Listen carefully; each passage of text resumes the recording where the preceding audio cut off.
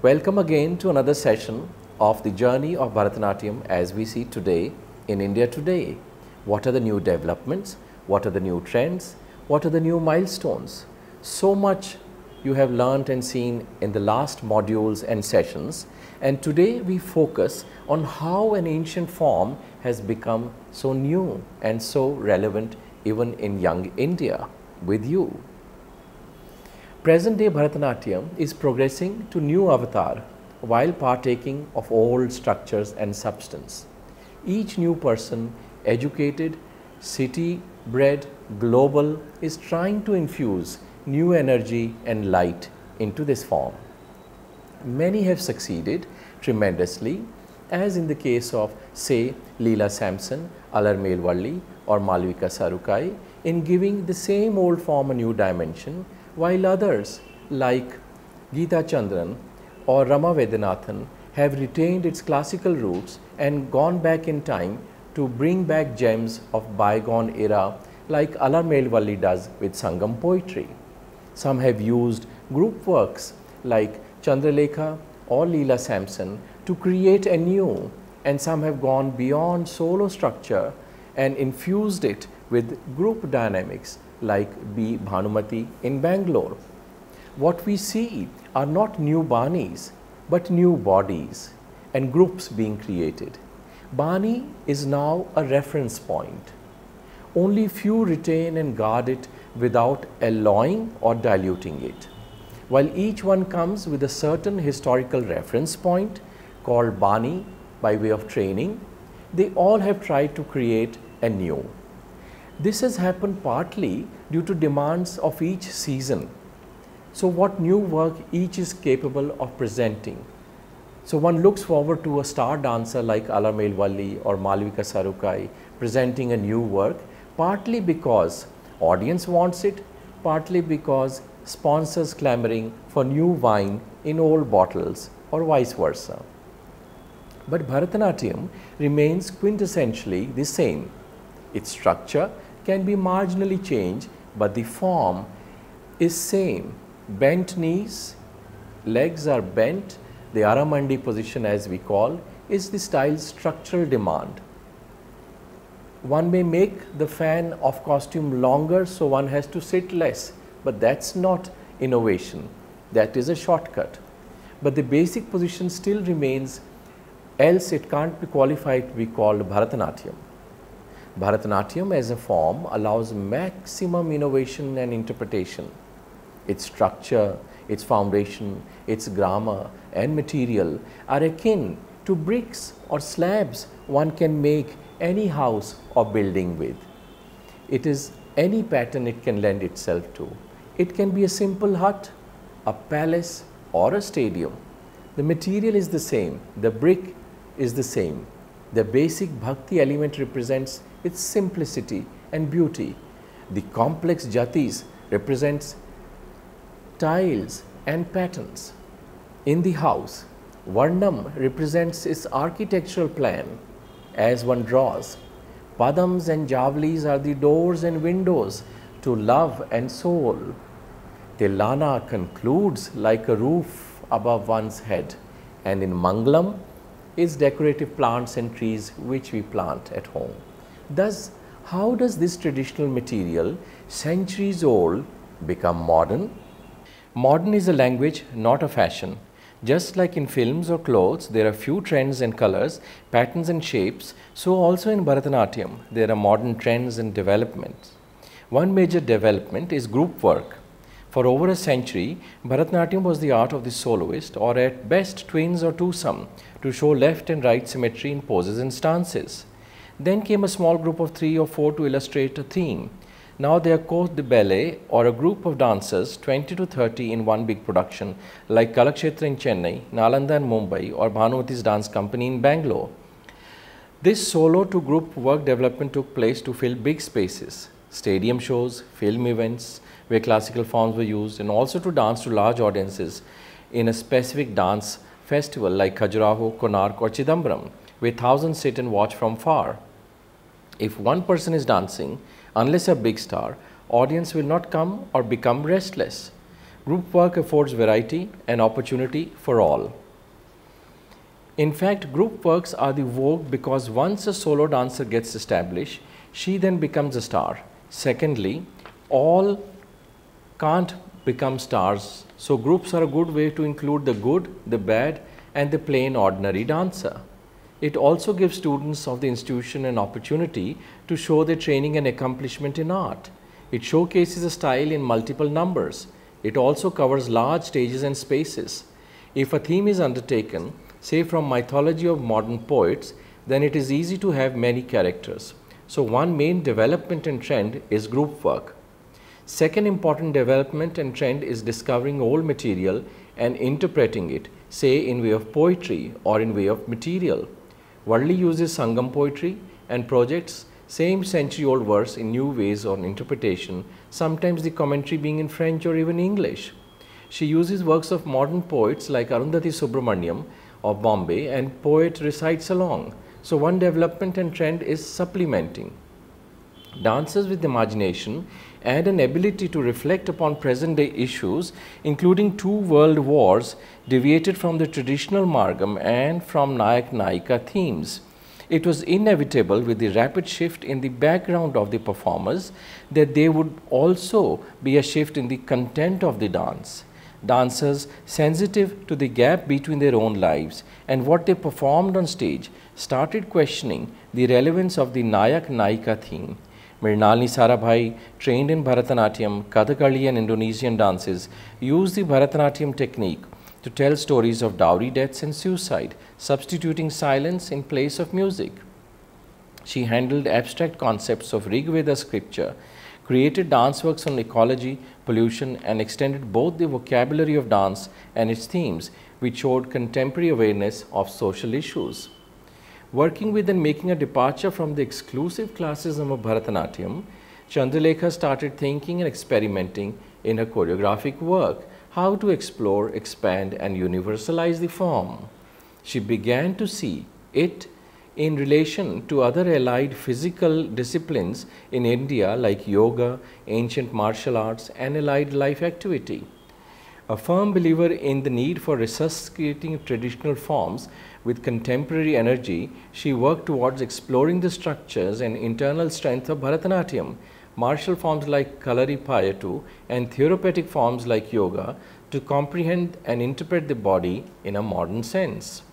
She postulated a new, non-sublimated content of the dance.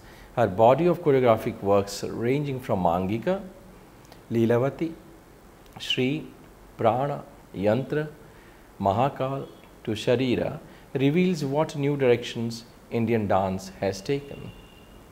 Apart from the traditional repertoire of Bharatanatyam, thematic presentations are on the increase. The reason for this is the exponential growth in the number of learners of Bharatanatyam. So many 100,000 people are learning Bharatanatyam today, worldwide. It's a global form now. These presentations accommodate those who just want performing experience but may not be able to make full-time performing. Group dancing also helps dancers to understand the concepts of synchronization, performing spaces, and sharing the spotlight with others.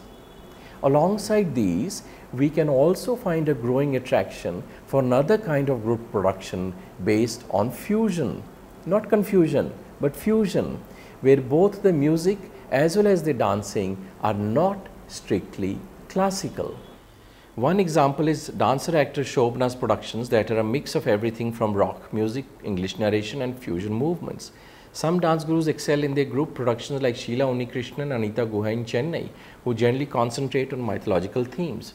Jayanti Subramaniam has done a production called Jonathan Livingston Seagull, where dancers do Bharatanatyam but wear the Odissi hip bells. Lakshmi Ramaswamy works with old Tamil texts. Radhika Surajit combines cinema songs with Bharatanatyam like in the olden days.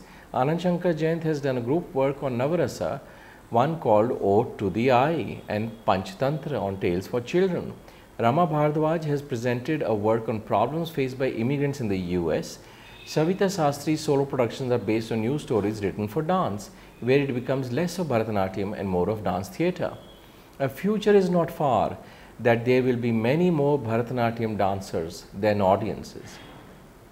Apart from the mega productions, small Bharatanatyam groups still delight with traditional themes like Radha Sridhar of Bangalore, Uma Anantani of Ahmedabad, Geeta Chandan of Delhi, to name a few.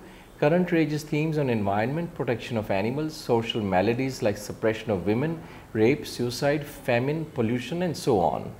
Regarding dance technique, there is a greater precision of body, lines that enhances the visual appeal of the dance form.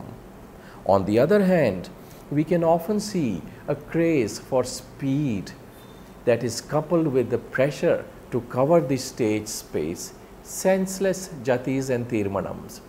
Invariably, this results in unfinished adavus as the dancer launches into a frenzy of movements to whip up excitement. The autumn adavu running on the toes is very common now. No doubt, a mirror is what is happening to society can be seen. A number of new compositions on social or secular subjects have been adapted to dance. New hastas, hand gestures, have taken shape, and new viniyogas for using of existing hastas have also been devised. Finer nuances are giving way to the dramatic mode of presentation as the dancer's communication is tailored for audiences in a large setting. On a lighter note, there is anglicization of Abhinaya. Because you have 2 weeks to learn it, there are gurus teaching Abhinaya in 20 days, which is otherwise a lifetime process. How can one learn Abhinaya in a workshop? It can only be face, not the whole body.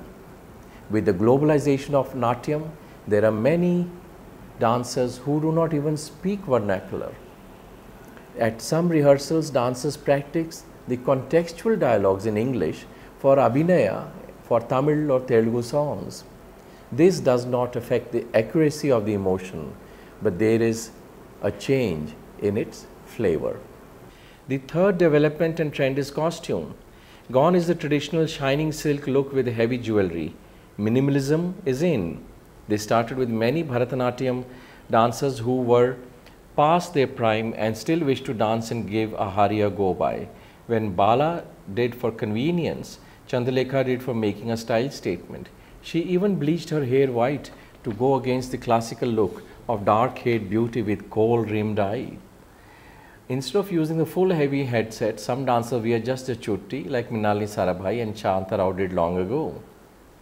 Aharya is such an important part of today's performance ethos, especially in the dance world, where color, texture and fabric play an important role in enhancing the entire experience.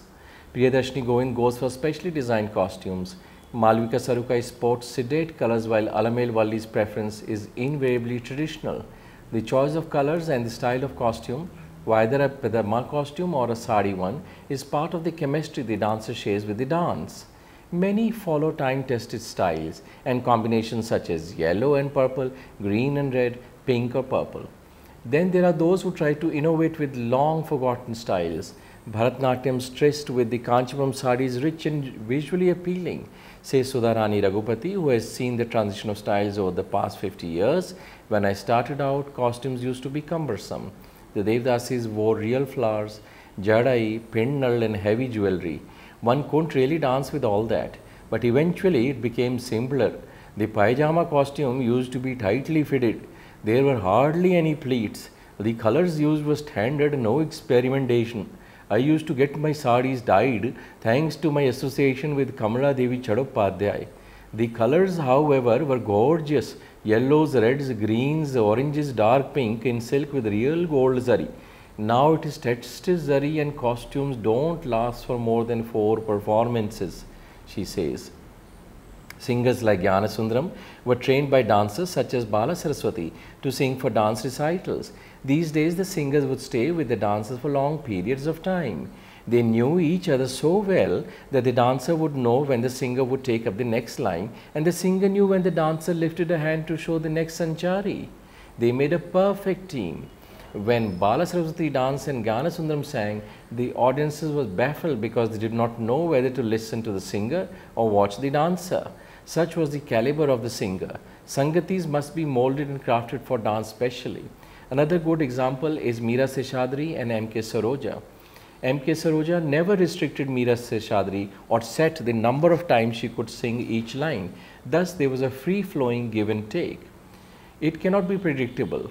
Bala used to identify or work on sangatis that were sculpted especially for Natya, not like it is now. Singers look at the paper, the pauses are all wrong, and they sing in the same manner everywhere, says Nandini Ramani, who learnt under Bala and is a well-known critic writer of Madras.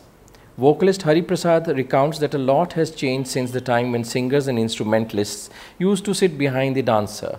Rukmini Devi Arundale is believed to have changed this, and musicians were given a place on the left side of the stage. Today, the orchestra had to incorporate different rhythmic patterns, musical forms, and a variety of instruments such as the keyboard, rhythm pad, and other electronic instruments. Earlier, the Natuvnar would train and be an important part of the recital. Nowadays, you have Natuvnars you can hire on a freelance basis, and the singer keeps the entire kacheri together, says Nandini Ramani.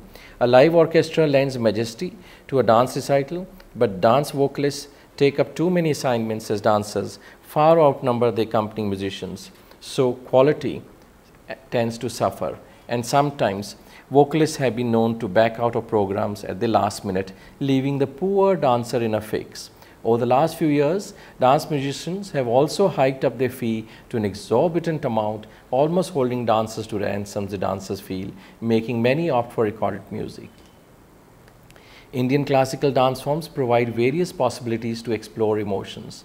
Pieces from Kamba Ramayanam or from Jayadev's Geet Govinda are of course stories about Rama and Krishna, gods revered by many. They are tributes to these gods by the devotees. They are in praise of these gods, but equally they are stories of love and union, of pain and separation. They are human stories about separation from loved ones. Rama and Sita getting separated when Sita is captured, or Rama's separation from family during exile, and the excitement and intoxication of being in love, pieces about Krishna and gopis and sakhis.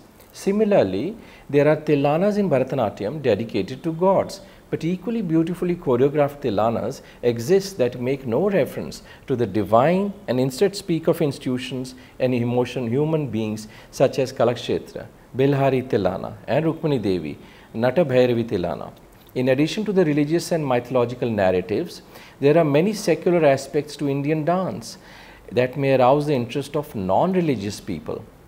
These secular aspects do not and indeed should not impinge on the cultural memory of dance pieces which have significant religious, spiritual and mythological undertones. Rather, for the religious audience, they enhance the enjoyment of the narrative aspects of the dance form. As for the secular, in the Western sense, audience, they provide other avenues to appreciate Indian classical dance. The relationship between tradition and modernity in the context of Indian dance is an intricate and interesting one. On one hand, modern dance in India has borrowed a great deal from India's traditions. On the other hand, the example of Bharatanatyam also seems to suggest that the revival of Bharatanatyam was perhaps an invention of tradition, or indeed the creation of modern dance itself.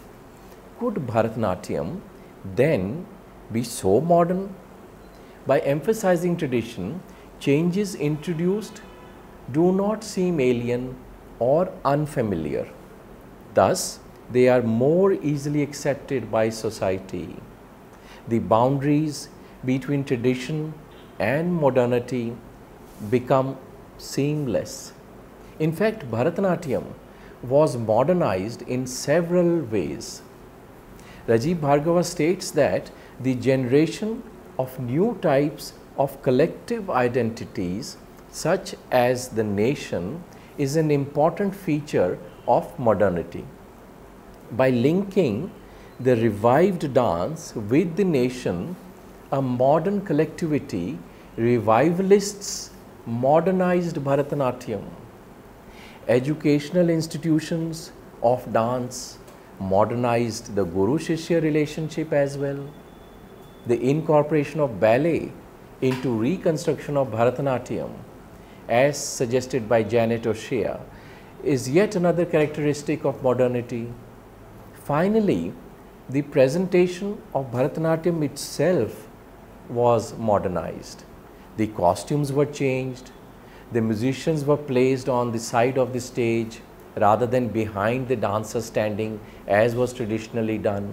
This also creates a situation of different spatial view or understanding of the same old dance form in a new setting. Thus, we see how a very old dance form looks like it has been reassembled, repolished, rejuvenated and represented today to the world at large. That is Bharatanatyam for you all today. Another development and trend is verbalizing dance with too much talking on stage. The content may not be much, but it is marketing and branding is. Future developments and trends emerge out of these. Program notes become important since most in the audience do not have a clue to what is being done on stage. Language is another aspect to focus on. Since most of the songs are in Telugu or Tamil, makes it more easy and accessible to those not familiar with vernacular language specific to dance. The latest is of course numerous workshops in various dance styles conducted during summer months in India and by visiting artists in USA or UK, where items are learnt in 3 to 4 days or sometimes even over a few hours. Arangetrams have become mega celebrations with 4 costume changes, lavish expenditures, invites, gifts and dinner for all present. New Bharatanatyam molds get created through research also, as in case of Dr. Padma Subramaniam. New terms like Neo Bharatanatyam and Modern Bharatanatyam are being created. It is generally observed that those outside India of Indian origin or foreign origin who learn Bharatanatyam wish to adhere to classicism, not New Bharatanatyam, even if they decide to work on the new themes. There is also a trend to use multimedia for Bharatanatyam recitals like Malvika Sarukai did with Vamatara, To the Light in 2014. Different dance forms are juxtaposed and performed together as duets like Alamel Valli and Madhvi Mudgal in Bharatanatyam and Odissi, or Anuradha Vikrant and Shama Krishnan Bharatanatyam in Kuchipudi. There is also experimentation with music. Rama Vaidyanathan performed Chitravali to Hindustani music and a backdrop of changing miniature paintings.